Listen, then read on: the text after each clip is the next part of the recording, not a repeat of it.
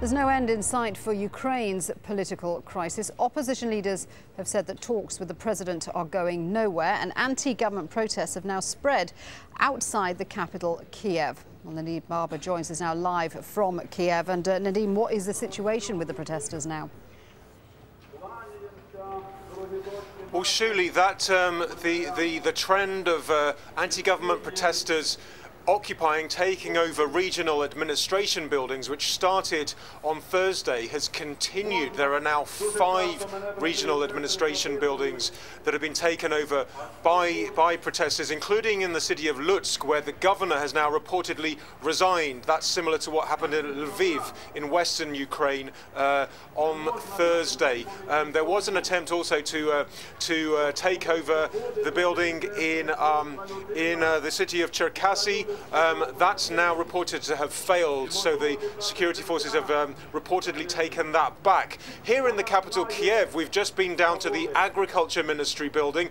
That's been taken over by a small number of protesters. They're planning to make that a headquarters for a movement which they say will allow them to defend themselves against any kind of push by security forces into Independence Square, where the protest camp has been going on for many weeks now.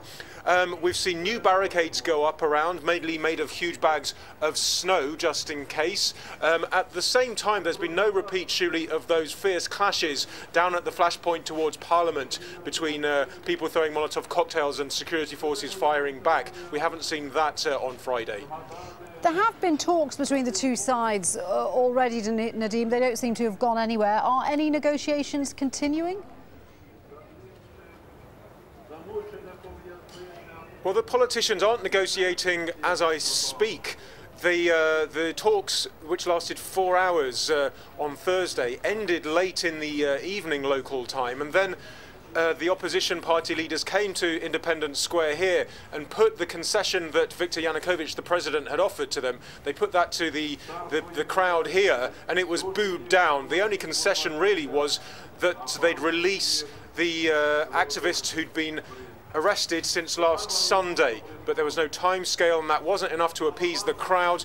The opposition leaders clearly got the message that they couldn't really win them over with that. They said, okay, right, we know what we have to do now. We have to, while remaining peaceful, we have to try and push forward in different ways. What they're now saying is that they're going to extend the actual area of the protest camp behind me further. That's why the new barricades are going up. And they're calling on outside help as well. We're hearing criticism from foreign governments, including in Germany and in France, where they've recalled the Ukrainian ambassadors to question the way that they've restricted protests and arrested people and allegedly tortured activists in the last few days. And this is all worrying people here in terms of whether, in fact, there is any chance of a negotiated solution, Shuli. Nadim, thanks very much indeed for that. Nadim Barber in Kiev there.